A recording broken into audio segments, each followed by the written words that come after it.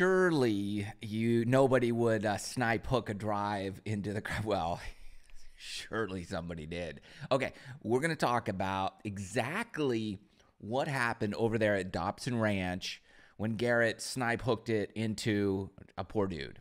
All right. And I'm going to get you, I was right there. We were there. So I saw everything and the aftermath, the fallout, the next day, couple days. Pretty amazing. So we're going to go through it and just map out exactly how, cool it turned out pretty awesome, but scary moment for sure. All right. Out at Dobson Ranch, Monday night, right? Good has a fan meetup.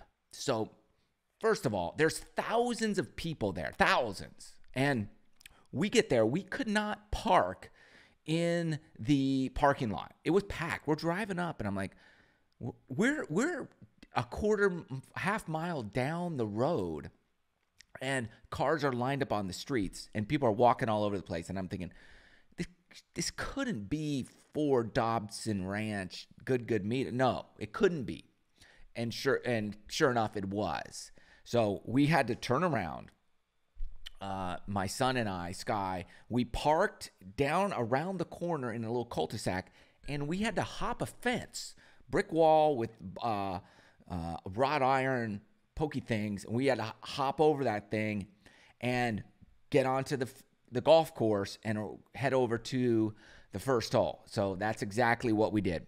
And we jam over there, and it's just mobbed. I mean, there are thousands of people there at Dobson Ranch. It was pretty exciting vibe.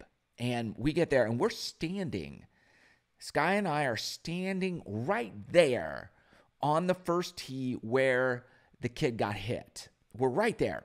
And I said to him, hey, I need to let's run across over here.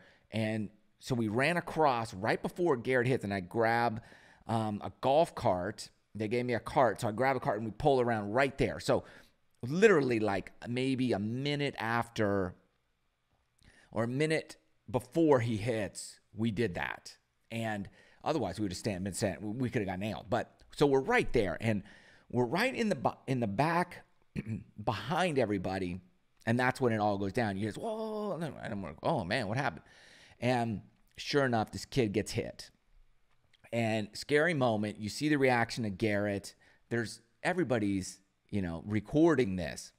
And even the kid who got hit, he's recording it on his phone. And you hear him saying, like, I don't even care if Garrett hits me right now. And then whoosh, here comes the ball. And boom, he gets hit. I would let Garrett hit me with the ball. I'm not going to lie. Hold on. I'm not saying. That's good. What's the name of the team? I know big one's looking good.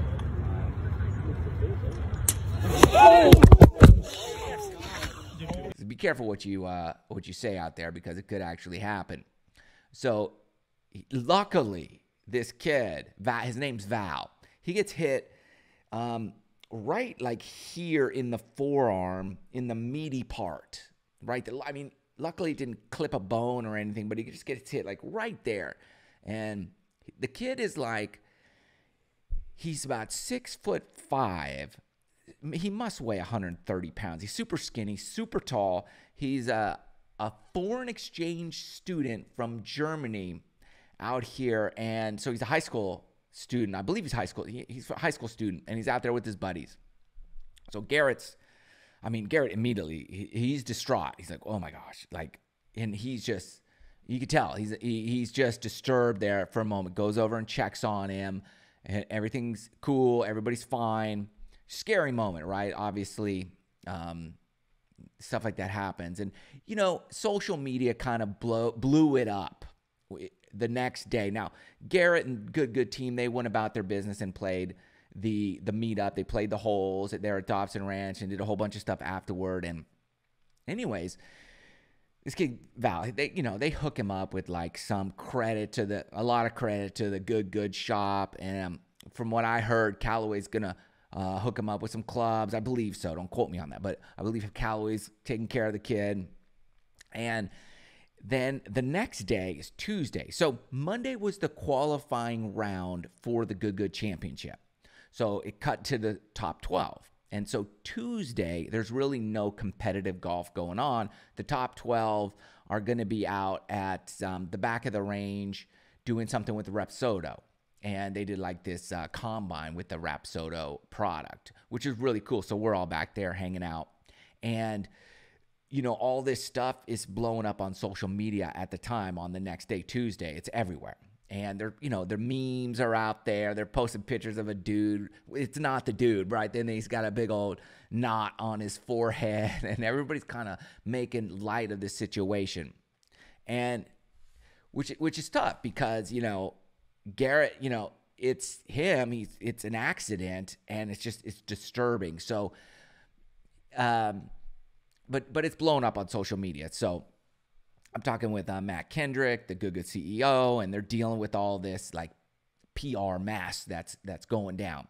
So, you know, they're trying to figure out what do we do? Is the kid all right? He goes to the hospital, gets checked out, everything's fine, and so everything's fine, right? So okay, so here's what's cool now.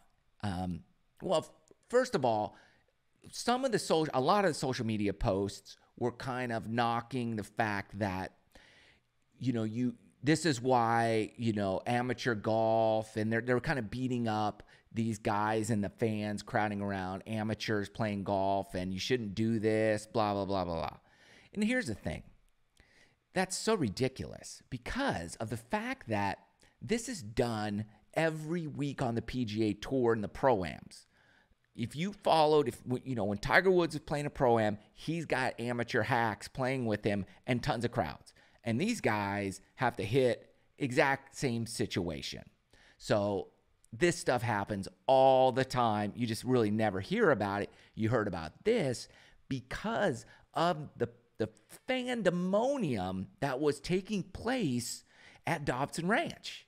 So because there were so many people there, there were more people there than there's been other tour pros that recently have had meetups, and they've gotten like 50 people. Good has a meetup, they get thousands of people. So there's a huge difference. So this, yeah, every now and then something's going to happen. It's to be expected. So when you go, you got to kind of take things like it's at your own peril, at your own risk, like stand where you will, but you know what could potentially happen. So anyways, you buy a ticket for the meet. There's no buy a ticket. You just kind of came in. Anyway, so this kind of stuff happens all the time. We just never hear about it because there's not that many fans at the other ones, even on the Pro-Ams, wherever. It's pretty rare, but it happens, and you just don't hear about it. So here you heard about it because everybody filmed it because there were so many people there at the Good meetup. So luckily, Val, super awesome kid, he's fine. So Wednesday, so Tuesday, they just dealt with everything, make sure the kid's okay, everybody's fine. The day later, like, are you still okay? Because sometimes, you know, the day later, young guy, and you want to make sure everything's fine. He's fine. They invite him out to come out and watch the championship round 1. So the final 12, right? Their round. There was a qualifier round, so we'll call it championship round 1 with the final 12. So he's going to be on site. Now, I'm doing the starting. I'm starting the players, and I'm announcing their name as they go. So I say to Matt Kendrick, like, hey, what do you think? How about we have him announce one of the names? And he's like, wow, whatever, I don't care. And I said, well, okay, if he gets here in time, we'll ask him if he wants to do that. I just think it'd be cool. Like, I'm like, hey, man, lean into this. Have this guy be everywhere and just own it and have fun with it, right? That's kind of my mentality when it comes to whatever. PR issues. You got to own it. You got to lean into it. If you need to apologize, you got to apologize. If you got to do, if it's something like this, own it. Like, it happened. It's an accident. It's not like you did anything intentional or on purpose. Everybody's fine. Let's have fun with it at this point. So that was going to be hopefully the plan if he shows up. So I'm announcing the players, and the first 2 groups go off, and then here comes Val to the course. And funny enough, the dude's wearing a helmet on, and I'm like, this is so perfect. I couldn't ask for anything better right now. So they're saying hi to him and all that kind of stuff. So he gets done, and the final group's like they're milling around the first tee. So I'm like, hey, get him over here. Let's see what we could do. So Val comes up, and he's like, hey, good to meet you. Good to meet you. I'm like, are you all right? So I said, do you want to help announce one of the players? Can you announce one of the players and start them off? Here's what you're going to do. And you're going to read this name. And I'm going to do this. I'm going to tee up, and you'll just say the name on the card. I can't say the name because you don't know who the top 12 are right now. Otherwise, I would tell you, but it's not important. What's important is Val's there, and I said, put your dang helmet on. We're going to love this time and have fun. He's like, put the helmet on. I said, wear the helmet. So, man, just a good kid, was willing to have fun with it at the same time. I said, welcome. This is the final round, or this is the championship round of the Good Championship. Here we go. Now on the first tee is, and I said, Val is going to help us. He's fresh out of the emergency room, which was a joke. He wasn't, right? He was fine, but we played it up, had a good time. I mean, he's nearly a foot taller than me. It's pretty funny, like having him next to me. He's so tall. And so he announces the name, has fun. All his buddies are out there with him, and they're walking the course the whole day. They were out there all day just having a great time. Like, you don't wish or hope that happens to somebody, but, it was certainly a good time after the fact. Everybody's okay, and he can enjoy, kind of reap the benefits of the pain, so sad that it happened, but he's out there. It was pretty funny. And then Matt Kendrick and I were playing behind the last group that day, and I had this like 50-yard pitch shot to this par 5, and he's standing right there, and they're watching us. I'm like, sweet, and I'm loving the shot, and I clip it perfect, and it goes, and there's no bite on it. It just skip, it rolls off the back of the green. He heckles me. Look, dude's heckling me. It's pretty funny. So I said to him, hey, quiet down or I'll hit you with the ball. So it was pretty funny. We were laughing about that. And man, like, I'll tell you what, like, it's good. Here's the cool thing is the fans that Good has, they are like just incredible fans. They love golf. They love the vibe and the atmosphere. No one's uptight. No one's, like just a snobby golfer guy. Everybody's out there. Their families. They're having a good time. They're enjoying themselves. And he knew, he said it on his own phone right there. He's like, I don't even care. Garrett hits me right now. Here comes. Like, so they know what they're in for. And if something happens, it's like their best friend just accidentally did something, and they're like, hey man, it's don't even sweat it. It's all good. And that's what I love about the vibe of that crew getting into golf. They are growing the game, and it's good to see how genuine their reaction and their response is when something kind of unfortunate went down, and how they really all of them, the whole crew, from CEO to newest guy in, to everybody, they all just rallied around this and said, hey man, we're together. Like, we're a unit. We roll, we ride or die together. So it's really genuine.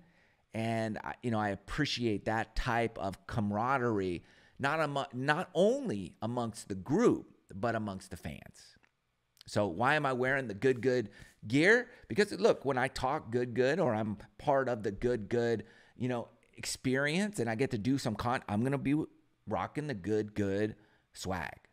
So that's it, because I am a fan, and I love what they're doing. And I have always said, like, they're going to bring people into the game. I can help you hit a bunker shot, right? And give you some insight into some cool clubs, hopefully, and give you some private tours, and we can have some fun. But they're going to bring them in, and then we'll teach you how to hit some cool shots and get your game when you're ready for that. So it's kind of a win-win for everybody. So I'm rocking it, man. And I'm just grateful to be part of the experience and see that energy. Thanks for listening. See you next time.